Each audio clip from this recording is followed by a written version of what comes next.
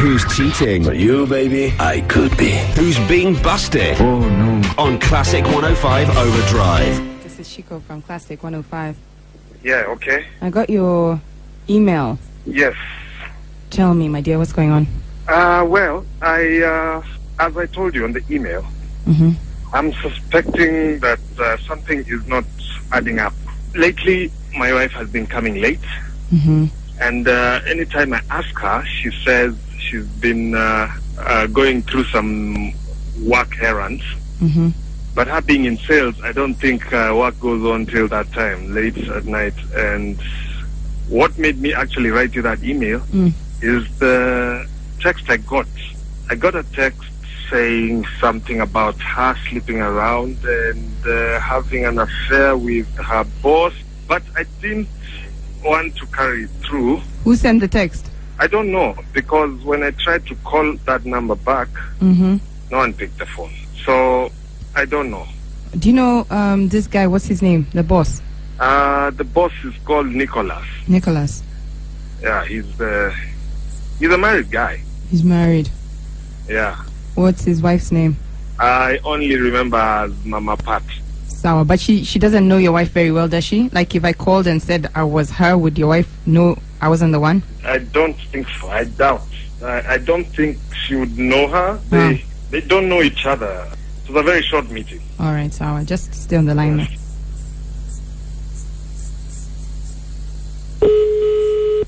Hello? Hello. Yes? Is this Agnes?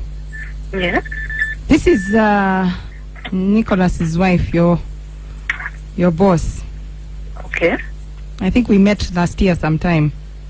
Yes, indeed. Now, the reason I'm calling is because of my husband. I have been hearing some things about you and him.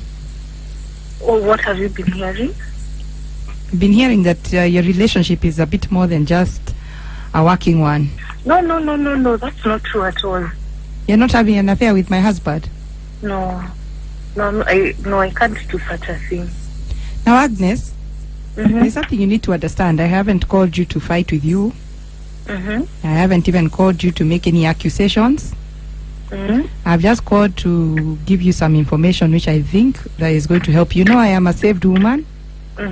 And I let the Lord guide me in all the decisions I make and everything I do. And that is the reason I am calling you. I'm just calling to warn you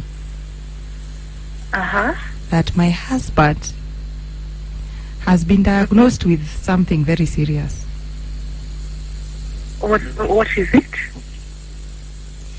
He's HIV positive. Are you serious? He's positive. He has also infected me. I'm also positive. So when I heard that there's something maybe possibly happening with the two of you, I thought, oh no, not another person to have to live like the way I'm living. Oh my God. So I ask you again, Agnes, are you involved with my husband? Oh my God. I don't know what to tell. Oh my God. I told you it's not a fight. I was just concerned about you and your well-being. Oh my God. Oh my God. Have you been using any protection with him? No. Oh my God. I suggest you go and get tested because... Oh no. I'm so sorry, but... Oh my God. That is the situation and I just wanted you to know. Oh my God. Oh my God. I'm even here with my doctor. Why don't you talk to him? He'll give you more information. Hello? Yes? Are you serious? Oh, who am I speaking? Agnes, are you serious? Oh my God. What? Stop saying, oh my God. Are you serious? What? It's not what you're thinking. What do you mean? I've had everything. Oh my God. Well, I'm confused. What's going on? Don't talk to me like that. What? I don't know what's going on. Okay. Please. Okay, wait. What? Oh my God.